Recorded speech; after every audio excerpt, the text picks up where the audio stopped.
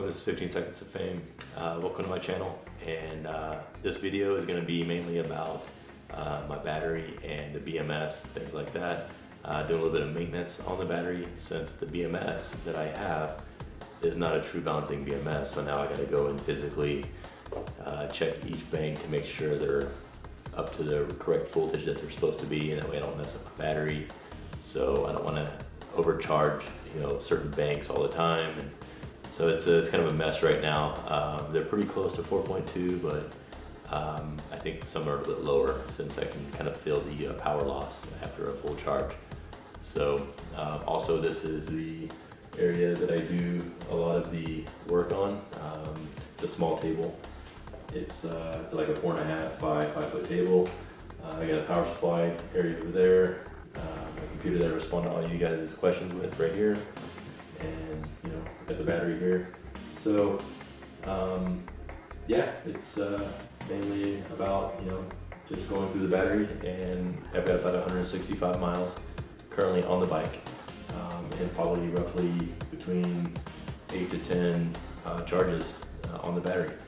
So I also want to thank all you subscribers. I've got 210 subscribers. Never in my life thought I would even get over 100. So thank you for subscribing to my channel, and I'll try and keep the videos coming. So thank you. Now I've set up my charger. I've set up my meter, and I'm getting ready to charge it again and see where everything goes. But I just want to give a quick test on my battery, which has been sitting now for literally about a month and a half. And I fully charged it before I set it aside. I just kind of wanted to see where the banks are kind of at once they fully charge. I just basically pulled it out. I usually keep it in the bike in the garage, but it's been kind of cold out. We have a lot of snow outside right now, and it gets down below 30 at night, and I just don't want anything to happen to the battery by getting too cold. So I brought it in, and I wanted to make some modifications to what I've got here. I've got my wrap material. I'm going to put some kind of cooling system on here with a fan, things like that. But I'm wondering if I should even do that, because once I add my second battery, it may not even need that. So maybe thinking over engineering, which I tend to do sometimes, over engineer things. So what I may do is just kind of test this, and once I get done with my changing out the BMS, when I get that, then I'll rewrap it with my new PVC heat shrink material that I ordered. And so anyways, yeah, getting off subject again, and I just want to basically show you with my meter hooked up that it is at what is it, 54.48, and when you divide that by 13, by the 13 cells, each cell on average should be at 4.19, which is still pretty good. Really good charge. After a month and a half, it's holding a good charge, but I'm wondering if some are higher than others. So some could be holding the charge, while another one could be way low. One could be at 4.17, another one could be at 4.23, So since I found out that this is not a true balancing board, let's find out. So that's what we'll do now.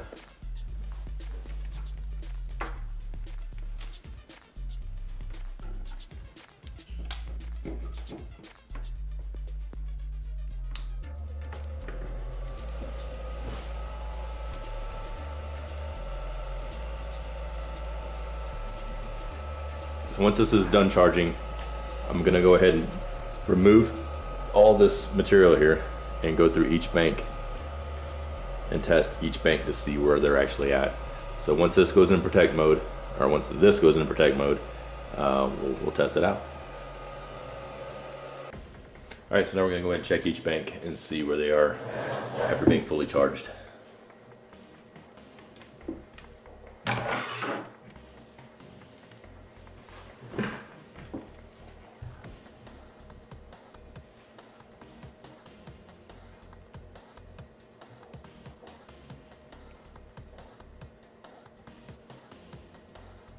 So bank 1 is at 4.12, or I'm sorry, 4.21, which is slightly overcharged but not too dangerous. And the next one is 4.2 exactly. The third bank.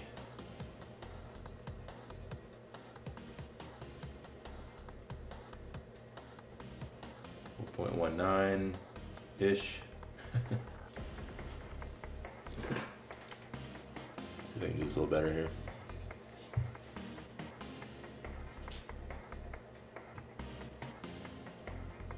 All right, 4.198.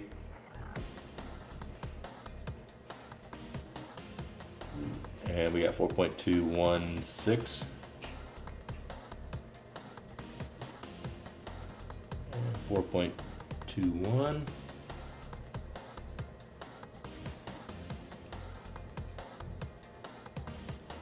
And 4.199.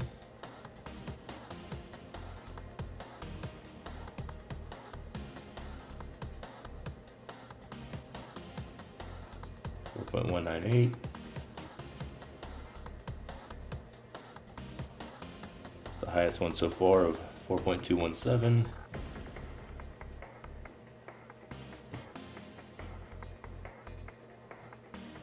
And 4.2 even. Oh, that's not good.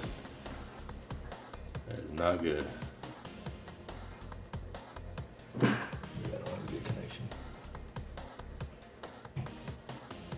Oh man, 4.155. All right. And 4.134 or 4.214.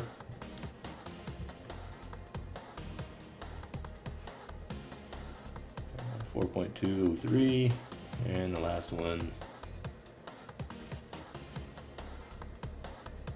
4.22. So that's the highest one, 4.21. So that's the one that actually went into protect mode. That's what shut this down, is this last bank here. I'm guessing because it's the highest one and it's slowly backing off. So obviously I got a low bank here. I need to figure out why. Check my connections. That one there. So bank 10 is low. So that's what I gotta do now, is check this bank. Figure out why it's so low.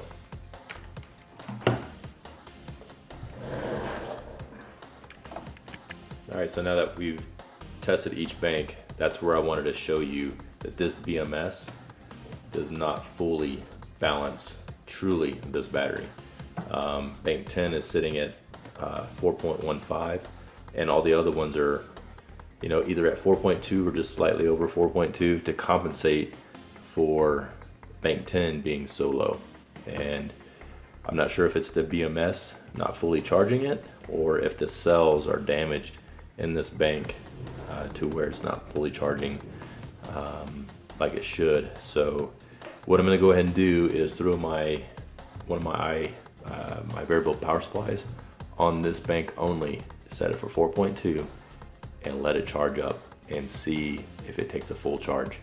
The battery is showing that it's fully charged when you meter the entire thing through the port here. But like I said, bank 10 is low and the others are compensating, which it should not happen if this was a true BMS.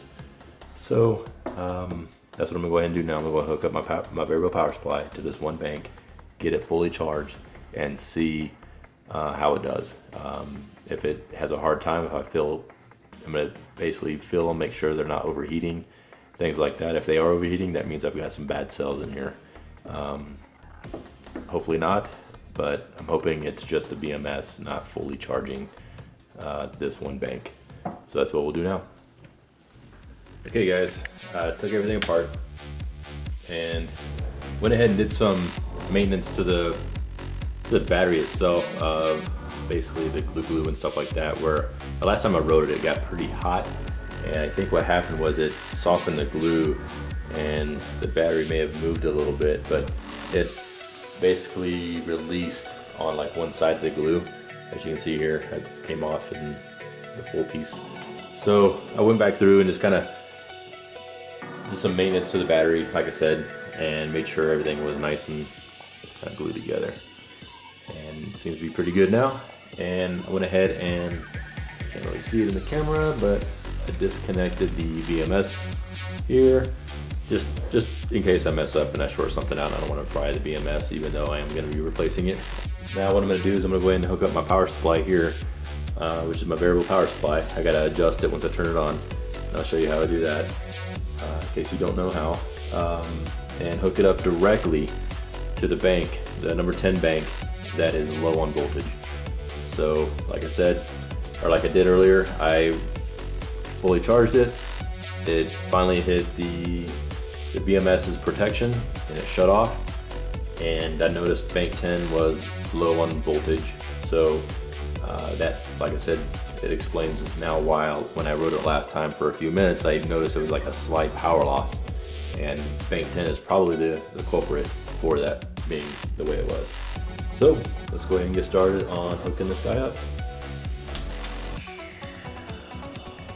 So as you can see, just turning it on, my power supply is sitting at 4.3. This thing has a tendency to kind of adjust as it warms up. Right now it's kind of high, and usually it'll start kind of coming down on voltage as it starts to warm up. So I'm going to go ahead and set it for now to see where it's at and adjust accordingly to the voltage that I want it to be at to recharge this one cell or this one bank. So we're sitting at 4.36 volts, which is obviously too high for the lithiums. So I'm going to go to my fine and adjust it down until I get to a maximum of 4.25. There's a little bit less.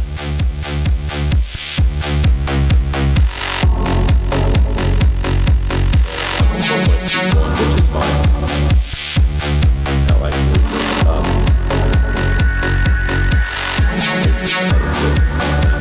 Balance.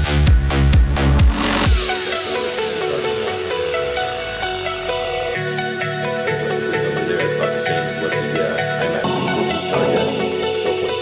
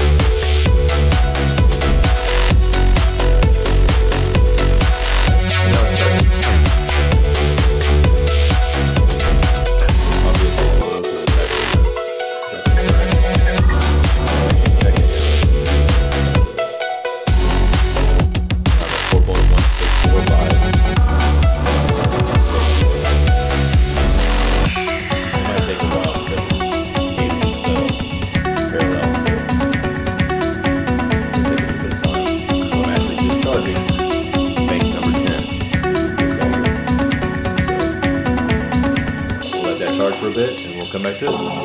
Kind of want to do a close-up shot of how I'm hooking this up.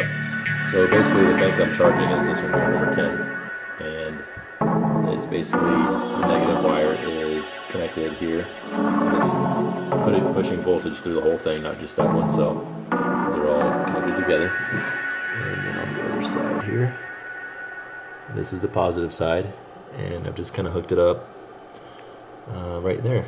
So it is actually charging the positive of this whole bank here, and that's how it's doing that. So, and then we'll check it when it's done, see if it actually took a good charge. Alright guys, so we're like 30 minutes later. You know, for you guys it seems like a second later. But we're going to go ahead and measure this thing and see where it's at. So it looks like I'm at 419 currently right now, and that's with a charge. So if you take the charge off, it's actually going to drop down to like 417. So it'll spring back down a little bit. So we probably got another good hour or two before it actually fully charges. Just remember, it's trying to charge 8 cells in parallel right now, so it's going to take a little bit of time. I thought about putting one of the iMax Base 6s on there, but that's fine. I'll just leave it on the variable charger and keep going from there.